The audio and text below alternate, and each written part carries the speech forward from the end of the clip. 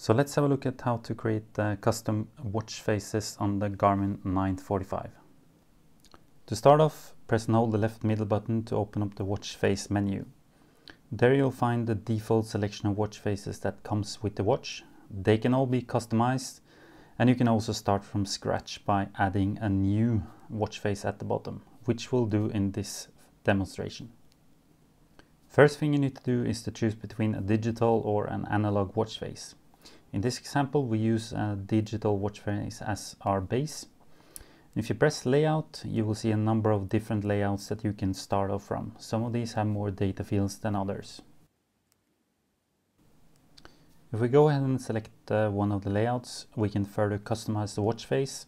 For example, by choosing whether the seconds are going to be visible or not.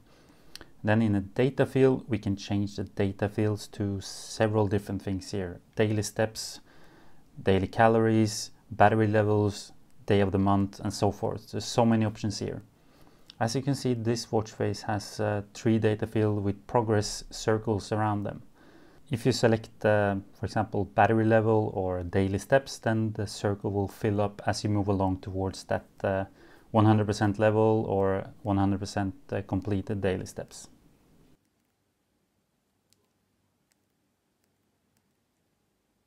Two other things we can customize in the watch face. One is the accent color, which in this watch face will impact the color of the data fields. And the other is the background color, which can be white or black. Once you're all set, press done to apply the watch face. Let's also do an example of customizing an analog watch face. Go into the watch face menu and select analog watch face. If you go into dial, you will see several different styles available with various amounts of data fields. Go ahead and select one of them, and the next option you can customize is the hands, where you got some different styles available. And once you're happy with that, press done, and you can also here do different data options. In this watch face, you'll see we have 4 different data fields available, and you can also customize the accent color and the background color in exactly the same way as for the digital watch face.